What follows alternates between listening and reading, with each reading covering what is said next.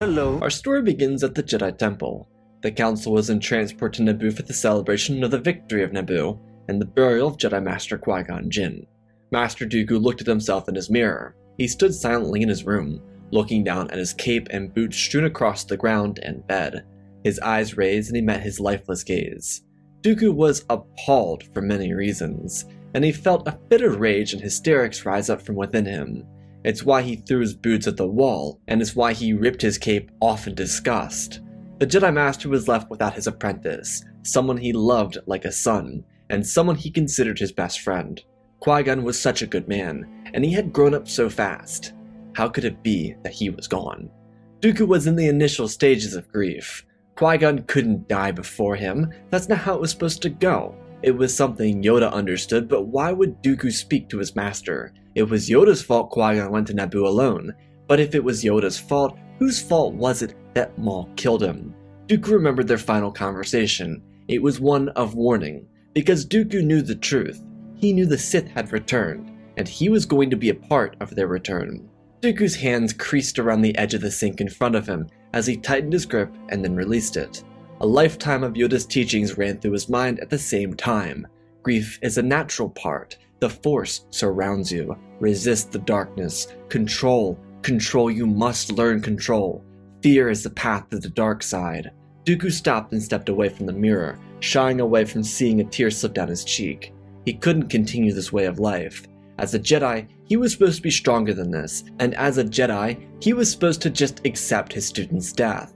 But that was something he could not do. The Jedi Master kicked his boots across the room as they slammed into the door, and then he slammed himself down onto his bed, rubbing his hands across his face in disgust. Would the young man that was once the apprentice of the Grand Master of the Jedi Order stand for this? He killed his best friend, he lied, and he cut information out of the Jedi archives. Dooku had done so many wrong things, and now his student was dead. Did his desire to change the fate of the Republic and the Jedi do this? Did he destroy himself because he wanted to save the people of the galaxy from corruption? Or did he sell his soul to the devil in hopes that he would be given the forbidden fruit of the free galaxy? Dooku pondered and pondered, feeling his head rise up with a burdening headache and a sudden urge to wander the halls of the temple. Dooku threw his boots on and went on without his cape. It was an odd sight for sure, but Dooku didn't care. He stepped into the hall and stopped. He turned back at the door and remembered an eager young Qui Gon Jinn waiting for him. It was their first day of training and Qui-Gon was waiting by Dooku's door. He smiled, remembering how frightened he was when he stepped out of his room to see the young Jedi Padawan looking into his eyes. His fist clenched and he released his grip. Qui-Gon Jinn was one with the Force now.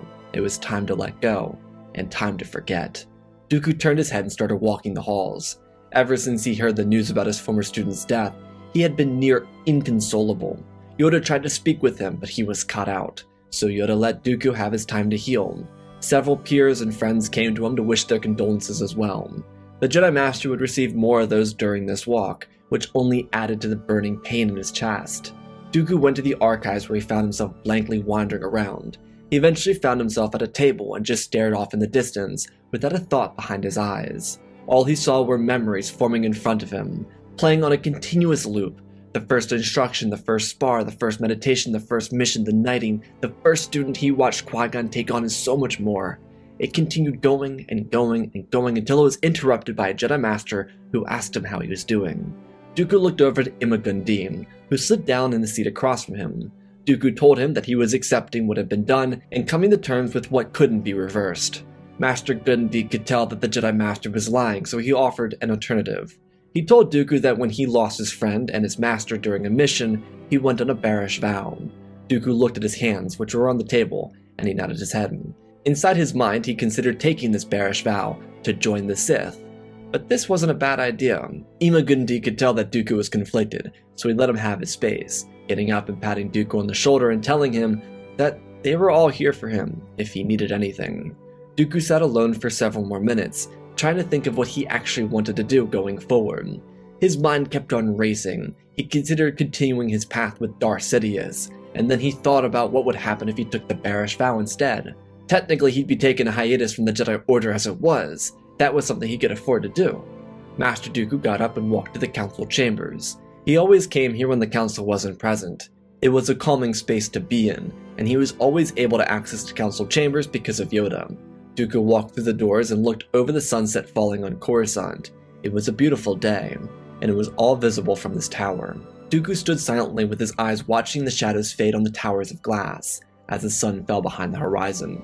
Dooku looked down at the ground and then over to the other council seats. He was supposed to be a member of this council. If he had joined, would it have saved Qui-Gon's life? As these thoughts ran through his mind, he felt the chill roll down his spine. The Jedi Master looked over and shook his head, returning to his gaze at the cityscape. Dooku tried to return to his concentration, but it felt like there was something else going on here. He could feel the presence of someone so close. Dooku grabbed his lightsaber and turned over, igniting the weapon and asking who was there. The voice rang out from behind him, calling him Master. Dooku asked who it was, and Qui-Gon made himself visible to him. Dooku's mouth hung open as he asked how this was happening, or at all possible. Qui-Gon expressed that he was one with the living Force. His foot stepped forward and he told his former instructor that he couldn't explain much about it. There were lessons that could be taught so that a Jedi might transcend the realm of death. But every Jedi existed within the cosmic force. This was the living. Dooku put his lightsaber away and apologized for failing him. Qui-Gon shook his head, and Dooku's anger grew, believing that Qui-Gon blamed the Jedi. But Qui-Gon told Dooku to put his rage away. This was no one's fault but his own. He failed in the fight, but that didn't mean that someone else had to pay the price because of his mistakes. Dooku asked what he meant, and Qui-Gon stepped forward, his translucent body standing in front of the sun, as he told his master that there was a child, Anakin Skywalker. The boy needed to be trained as a Jedi. Dooku didn't understand, and he especially didn't know why Qui-Gon would think so much about him in the afterlife.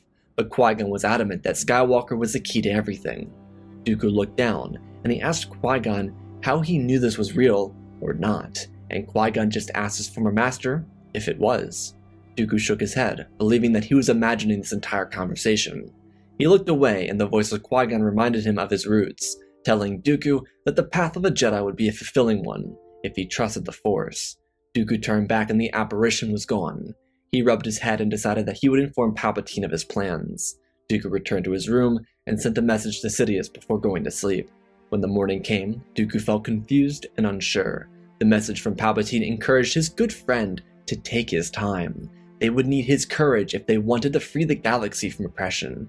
These words were so reassuring to him. He felt like he could breathe again. Sidious was such a breath of fresh air. If only Yoda could do that for him. Dooku obviously was neglecting the fact that he pushed Yoda away. Today was the day that the council would return, and the Jedi Master was operating pretty slowly. He wasn't sure where his mind was, but he was slothed and rigid. He ate and attempted to meditate, and then he tried the train, but he gave up halfway through each of those, aside from the eating part. He was eating a lot of comfort foods to really ease his heart. Dooku at the end of the day avoided the Jedi Council and took a shuttle out of the hangar and away from Coruscant. He didn't realize there was a Jedi Master following him, one that was tracking his ship with an exterior tracker. Dooku jumped to hyperspace towards the planet of Ossus in the Outer Rim territories. It was a peaceful planet, and he'd have time to be alone here. Dooku did send information to the Council informing them of his bearish vow, but they didn't see it because they were busy processing Yaddle's departure from the Council. She was following Dooku at the moment, and she, like Dooku, was in transit to Ossus. When Dooku exited hyperspace, he flew his ship down to the surface of the planet and landed next to a small lake. He climbed out of the shuttle and looked around the landscape. It was beautiful and tranquil. He closed his eyes. He could feel how different the Force felt. He could feel the vibrance of the world around him. It was so perfect. The sun hit his face and he smiled. He removed his robes until he was down to his tunic. It was much lighter and looser. Dooku seriously was trying to give it a second chance. If he could potentially come to peace with what he had heard the Qui Gon Jinn from his imagination tell him, then perhaps he could find his love for the Jedi once more. Dooku stepped out onto some stones, sitting lifelessly on the lake, and placed his bare foot down on the first one. It was slippery, but he closed his eyes and he found balance. As he walked forward, Dooku slowly made his way to the last stone. It was larger and it was full enough where he could actually sit on it, and so he lowered himself down to the ground. He could hear more of his instructor's quotes rolling around in his head. Anger leads to hate, hate leads to suffering. Pass on what you have learned. You will only find what you bring in. Dooku stopped. His eyes opened and he felt the coarse surface of the rock below him. As he slowly moved his hand forward, and it slipped into the cool water of the lake. Once again, he felt a chill roll in his spine, similar to the one inside the temple. Dooku chose Ossus because Qui-Gon and he had never been here before. He could never associate a memory with this place. This was supposed to be a place where he'd find tranquility, but all he found was more confusion. What was it supposed to mean? Dooku's eyes looked around, and he could feel Qui-Gon's presence, similar in fashion to what it was yesterday. Qui-Gon asked his former master if he could find his peace. Dooku shook his head, telling Qui-Gon that he would never find peace without him here. Qui-Gon expressed that to hold on to those who passed away was natural, but to ruin himself over it was not. The time would come, whether it be natural or not, Qui-Gon would never live forever. Dooku sat in confusion, and then he told Qui-Gon that he was never meant to outlive him. Qui-Gon made himself visible to his former instructor and told him that Yoda outlived all of his students. What was the difference? Dooku fell silent, and he told Qui-Gon that there were so many things to say, so many more memories to share. Qui-Gon smiled and told Dooku that no matter where he went, he would carry him. As a Jedi, he would be a part of his journey. As a student, he would exist in the lessons passed on to others, and as his friend, he'd be a part of all the ups and downs that life brought him. Dooku smiled and closed his eyes, letting a single tear slip from them. When his eyes opened, Qui-Gon was gone again. Dooku frowned, not because he lost Qui-Gon once more, but because he saw how far he had fallen. He spent so long criticizing the Jedi, blaming them for all the wrong in the galaxy, but here he was, contributing to the terror the Jedi had on the people. Dooku took a deep breath and closed his eyes once more. He needed to meditate, and he needed to find himself once more. He had wronged himself by doing this. He tried to slowly move himself back into the Force.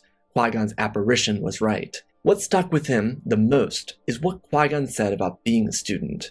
As a student, Qui-Gon would exist in every lesson that Dooku passed on to others.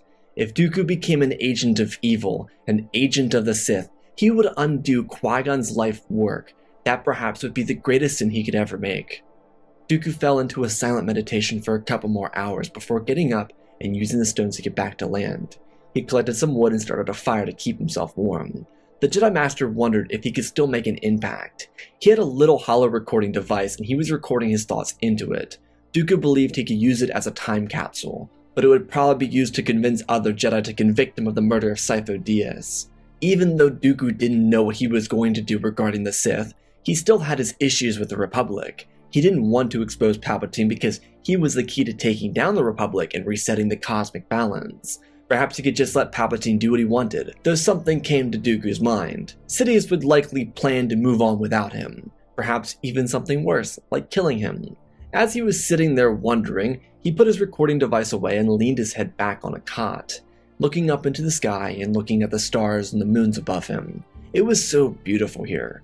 Dooku thought to himself and wondered if he could ever truly forgive the Jedi. As he thought, he felt something in the forest. His lightsaber ignited and he looked at a shadow walk towards him, as it got increasingly larger, and asked who was there. From the bushes walked a small figure, removing their hood and revealing the concerned face of Master Yaddle. She asked if he was alright. Dooku lowered his lightsaber and extinguished it, asking how she found him. She apologized, but she wanted to tell him personally. He informed her that he sent a message to the council. He was on a bearish vow, one that was not meant to be interrupted. Yaddle again apologized, but she didn't know. She was here because she wanted to make sure he was alright, and she also wanted to tell him that she stepped down from her position on the High Council. He and Qui-Gon were right about so many things. The council failed to recognize that, and she wanted to stand with him and help him. Maybe there was a limited amount of things they could do, but she wished to aid him on this journey, believing it to be one of the most important steps for the Jedi Order in recent history. She then asked if she could join him, and he nodded his head. There was some food sitting next to the fire, and he offered it. She just shook her head and smiled. Yaddle told Dooku that his master was deeply concerned about him, wishing that they would have a chance to speak about Qui-Gon's death. Dooku nodded his head, asking what it was that Yoda said. She told him that the Grand Master felt at fault for it, and even went as far to say that he wished he was the one that perished instead of Qui-Gon. Dooku found that both heartbreaking and endearing. The fact that he thought so highly of his student's life meant everything to him. Dooku asked if that was all that was said, and she told him some other things. Dooku laughed a little as he leaned back. She asked what was funny. He said it was a little comedic how the council came back from such a devastating event to lose one of their council members and lose another to a bearish vow. Surely the council would be buzzing over this. She smiled and saw the little humor in the incident, believing that Dooku's humor was always one of the best attributes of his. Dooku thought to himself, and his smile faded away, realizing that if he gave himself over to the Sith, he might lose those attributes. The two Jedi spoke for hours until eventually going to sleep. Their conversations ironically drifted away from seriousness and they went to stories. They told fun and witty stories about their adventures, both with Qui Gon and other Jedi. Yaddle had lost a number of her students over the years, and she expressed that she always remembered the best of them. They were all wonderful men and women. They inspired her to be better every day, and it was in their memory that she decided to step down from the Jedi Council. Dooku was really inspired by her words. In the morning, the two of them woke up at separate times. Yaddle was up first, and she took a stick from a fallen tree and used it to stand still in the water, balancing on one foot and becoming a beacon of stillness and tranquility. Dooku woke up and looked over the water and saw the Jedi Master in her element. She was stood with her arms tilted over her head and her hand lifted upwards towards the sky. Dooku thought that perhaps there was a chance to return to the Order. Yaddle could sense that Dooku was awake and she returned to the camp. Once they had some food, she suggested they go on a hike, and he asked why. Yaddle just felt that it could have good implications for them in their conversations, so he obliged. The two of them picked up right where they left off the night before, and they spoke. About an hour and a half into their walk, Dooku stopped. They were climbing up a mountain away from their camp. He walked over to the edge and looked down. It was gorgeous. Ossus was a paradise, and Yaddle asked, what was really wrong? Dooku paused, and he turned back with shame on his face. The type of shame of someone who had been caught in the act. He told her that he did something wrong, and it may have been the reason that Qui Gon died. He was unsure though. Yaddle told him that he could tell her if he felt comfortable. If not, she would never pressure him. All Dooku said is that he would like to tell her, but she had the promise that she wouldn't reveal the truth to anyone, and she accepted. When the information was revealed, part of her wished she hadn't made that promise. Dooku told her about Sifo Dyas, Kamino, the clones, and then he told her about Darth Sidious, the master and instructor of Darth Maul. He looked back down over the lake and the beautiful valley as he said these horrid things to Yaddle. She asked him what he would like to do about it, and truthfully, he didn't know. He was conflicted. He believed that he was in the right initially, but now he wasn't sure. Qui-Gon was never supposed to be injured, and surely Sidious would be planning his downfall. Yaddle walked over to the edge and looked down with him. There were a lot of rights and a lot of wrongs. Yaddle told Dooku that his quest to do the right thing wasn't his flaw. He was right for that. How he went about it was what the issue was. But even with that, she couldn't flaw him for making those choices. Yaddle continued and told Dooku that she would be here by his side, as an ally throughout this entire process, but she would not support the Sith. She reminded him of their earliest lessons. The Sith only cared about themselves. Their motivations were inward, and even if what he said seemed like a paradise, Sidious was going to use Dooku until he got what he wanted. This was true, but it all seemed to be perfect, and that was the catch.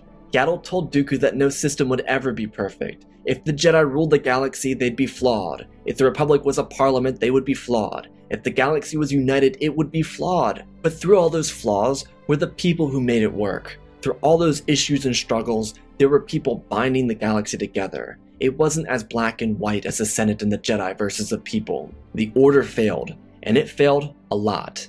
But it did not make them the bad in the galaxy. For a unit of 10,000, they did a lot of right. But Dooku was correct. They had their issues. If he truly believed in the Jedi, or if not the Jedi, then doing the right thing, then he knew what the right choice would be. Dooku looked down. He was afraid. She knew he was. But she would be here with them.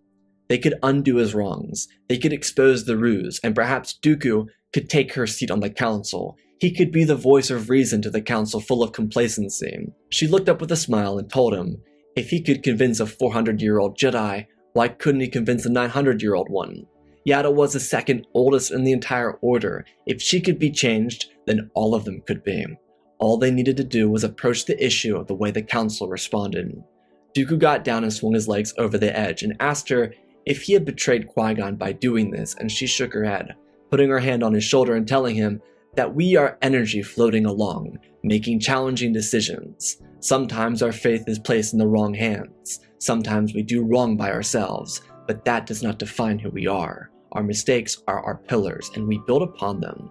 Dooku made his mistakes, but what he made of them decided the legacy he left behind. Dooku smiled and wiped his face, turning over to Yaddle and thanking her for being here for him. She just smiled and sat down next to him, looking over the valley in front of them. On Coruscant, Sidious was preparing to make a move to counter everything Dooku might be doing. He knew that Dooku could inform the Jedi about him, so he created a series of recordings, forging their dates and prepared to send them off. Each of these recordings, he used the Force to make himself appear older and weaker, and he spoke about the Jedi and how they were coming for him. He made it appear as if there was a plot to kill him, and the Jedi were planning it for years. Palpatine played the role of the scared old man, and set everything up so he could send it to his closest allies in case something bad did happen to him. Sidious knew he wouldn't lose, but if he could turn the galaxy against the Jedi, then perhaps he could take over with the clones or the future separatists or whatever he wanted. All that mattered is he was prepared to send these messages. Dooku and Yaddle came up with a plan, because he believed that Sidious would counter them if they made a move. So instead of returning to the temple together, Dooku went to his master, and Yaddle went to the council. Dooku needed to earn Sidious's trust, and if he got it back, then he would be the apprentice Sidious wanted. Their plan went off without a hitch. Yaddle made her case to the council and informed them of everything she and Dooku accomplished, and she expressed that Dooku was more deserving of her seat than anyone else in the entire Jedi Order. The council was apprehensive of her tone, but she was correct. If Dooku did do this right, then he would expose the Sith and effectively wipe them out. The council rallied around Yaddle and agreed to her stance. They had a lot of work to do on themselves, but if they could get this right, then they'd be able to effectively defeat their ancient rival in the Force. Dooku would go silent from the Jedi for months. Sidious was initially disgusted with this little bearish vow, but Dooku explained to him that he needed to go to a dark planet to feed on the darkness, telling Sidious that he went to Dagobah, which was a nexus of the Force that the Dark Lord hadn't heard of. Dooku explained that Dagobah gave him the strength to cultivate the darkness in ways he had never before. Sidious was actually very impressed, seeing this as a positive from his student, and believing that he made the right choice when it came to Dooku. Because the former Jedi Master had to work undercover for a number of months to gain Sidious's trust back, he began to struggle. He saw a lot of problems again, and he started to slip into the darkness. But by his side was Qui Gon Jinn. He spoke to Qui Gon even when he wasn't there, and Qui Gon was always his source of hope every time he dipped into the darkness. It was really Qui Gon that kept him safe from the pull of the Sith, because without Qui Gon, Dooku would have become an agent of evil. Eventually, Dooku would request for Sidious's aid on Sereno. Palpatine didn't really understand, but according to Dooku, he was trying to construct a Sith altar, one that was tied to his masters, so that they could be stronger together. Sidious was semi-accepting of this. Tying their altars together would allow them to feed off of each other's darkness. Dooku was starting to show signs of the darkness feeding off his body too. His hair was losing its darkness, and he was becoming more obsessive with the power of the dark side. Sidious and he worked for a little over 5 minutes before the two Sith were ambushed by the Jedi from the High Council. Sidious and Dooku turned to defend themselves, but before Sidious could really understand what was happening, his apprentice shoved his lightsaber through his back, a literal backstab, and Sidious died. Betrayed by the Jedi he trusted to bring him his evil empire. Dooku was very disfigured in the mind. He bled his lightsaber crystal due to not finding any Jedi during his short stint as Sidious's apprentice. He also needed to speak with the council regarding Anakin's training. He still hadn't forgotten what Qui-Gon said to him. He just never said a word of it to Yaddle on Ossus. The death of Palpatine wouldn't be explained, and it would go as a missing persons case because Sidious was the one who came to Sereno, not Palpatine. The truth is, Palpatine went home one night under the supervision of his guard and was never seen again. His body was disposed inside of the Jedi Temple, where it could be purified and burned. Dooku informed the Council of the various locations he knew Sidious had around the galaxy, and Mace Windu would lead groups of Jedi to do as they did with Palpatine, purify and cleanse.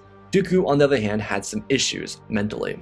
The dark side hurt him badly, and Yoda took a leave of absence to be there for his student. He always wanted to be there for his student, and so Master and Apprentice would rekindle their bond where Dooku found his path again. He would tell Yoda about his experience with Qui-Gon, and how he was afraid of losing his mind. Yoda didn't entirely believe him, but Qui-Gon revealed his voice to them once more, and expressed his desires to rest now. The Force was theirs to command. All he asked is that Skywalker receive his training, to maintain the balance. To Yoda, this was confirmation that there was so much more about the Force that the Jedi didn't know. And after a month, when the two returned, Yoda would call for a spiritual reset. He didn't want to relocate the Order. Instead, he sent Jedi out to Ossus, Dagobah, Lothal, and a number of other planets to find the Force and become one with it. The Jedi would be changed for the better because of this. While they were on Ossus, Yaddle oversaw Anakin's development, because he was having struggles in the youngling classes. If it weren't for Yaddle, Anakin would have become resentful. She also bridged the gap between Obi-Wan and Anakin, so that they could trust each other. A lot had to be done after Sidious's demise, and one of those things was the halting of the cloning program on Kamino. Luckily it was done before the first batch of clones could be started, Dooku arriving only a day before they started their cloning. It was going to be a tough financial loss for the Kaminoans, but they could kind of live with it. No one else in the galaxy could do what they did, to the level they did. As Dooku returned to become a master on the High Council, he would take Yaddle's spot as Anakin's new instructor, and he'd finally get a chance to meet Obi-Wan Kenobi, the student Qui-Gon often raved about.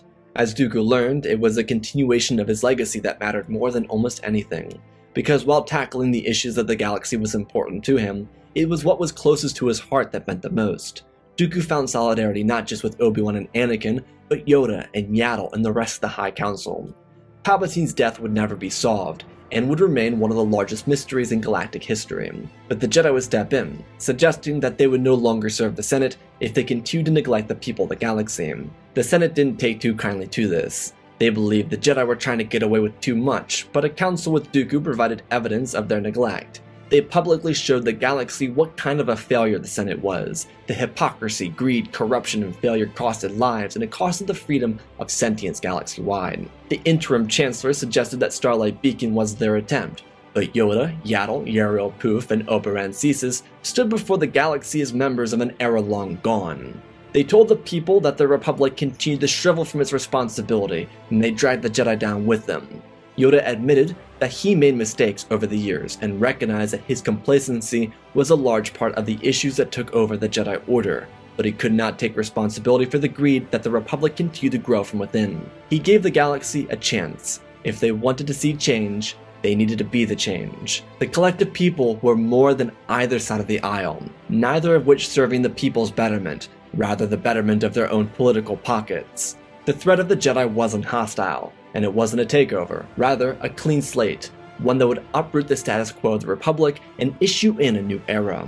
One with true leaders and true public servants, not political manipulators. It wouldn't be instantaneous, but one after another in an effort to retain their power, senators picked on each other, issuing out votes of no confidence to each other and crushing them. Ironically, the Senate class of 30 BBY would be dismantled due to their own greed. They'd pull each other out of their seats of power because they feared losing their own individual power so much. What would also not be instantaneous was how long it would take to get the new class of senators to get started. It would take years for their legislation to actually help people. But working in tandem with the Jedi Order focused on righting their wrongs, they were able to get to the Outer Rim at the bare minimum. An effort led by Master Dooku would have Jedi rushing into the Outer Rim and taking down slave rings, wiping the Zagirian Empire off the map again, and forcing the Hutts to make plea deals with the Republic. Deals that would eventually fall through the floor because the Republic didn't care about gangsters. They were just waiting the approval of a Republic military, one that could be sent out to the Outer Rim for an actual hostile takeover. There would be fights, many of which turning into sieges, but these victories would be generation defining. It would be with Master Dooku, Master Kenobi, and Master Yaddle that Anakin would find his success. While Obi-Wan was still working to become an actual master, his time with Dooku and Yaddle would prepare him enough to adequately stand in as Anakin's full-time instructor, with oversight of course from Dooku and Yaddle. By the time Skywalker became an adult, there was no separation between the Outer Rim and the core. It was all Republic territory. The Senate worked hard to bring ambassadors from the Outer Rim worlds into the Senate, so much so that they rebuilt a larger iteration of the Senate building across from the old one. It would fill thousands of more star systems that had never seen fair representation. The galaxy felt more whole, and there would be no war. There were disagreements, but once the corporate minds of the Trade Federation, Techno Union, Commerce Guild, banking clans, and other corporations lost their grip on the Republic, their credits meant nothing. This meant that for people who would have formed a separatist movement, they found solidarity with the Republic. When Anakin became a Jedi Knight, he was respected by his peers and by the Jedi Council. Kenobi would receive the rank of Master for overseeing most of Anakin's studies. Dooku would keep his seat on the Council and be regarded as the greatest mind of his generation. The spiritual reset that Yoda forced onto the Jedi would have them expanding into the Outer Rim and the rest of the galaxy. To mirror that, the Republic, and the rebirth of the Starlight Beacon program. And the Jedi became frequent faces in a galaxy now united under the pure determination and will of the Jedi Order. And that, my friends, is our wholesome PP story. Again, special thanks to all of our patrons: Benjamin Wells, Jango Fett Clone, Nick5098, INTJ Recluse, Ben Ingram, The Big Red Pure Mark, Diamond Constant, Darth Nemesis, Lord Tibbs, CC2024, Gallifin Gaming, Tristan Mandalore, Sir William 1767, Darth Revan, Granddaddy Bane, Laliant Sky Guy, Penguin, Cullen Rooney, Shark Midori, RJ38, Nick, Michael Erlanger, The Last Jedi, Apollo, Weewu670, Annika Stank Runner, CT7567, Toaster Oven, Oz of Oz, Darth Nox, The Eternal Padawan, Joshua Tem, Johnny DeGuin, Santa Skeleton, Jedi Sloth, Mr. Yeet Gamer, Lord Calig, Yanlisa66, Mammoth Studios, Anakin003, Lord Draken, Fordo's Legacy Star Wars, Airbus, Rex the Wolf, Main 3 First Names, Dark Saint 46, Baron Joshua, and Lord Deadwing. For supporting the channel, smash that like button, support my lights, check out Patreon, cool things on there.